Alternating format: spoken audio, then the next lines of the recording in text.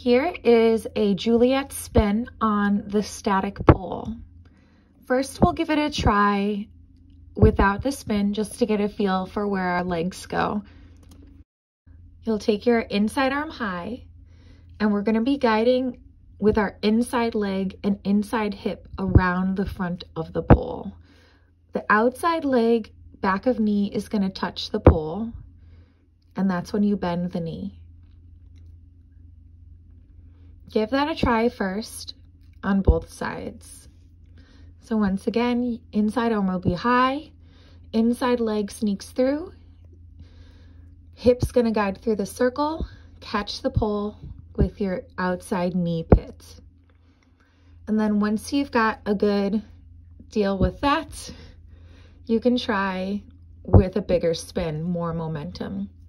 Reach through with the inside leg, catch the pole, send yourself a little bit more further around the pole in a circle, and make sure you try on both sides.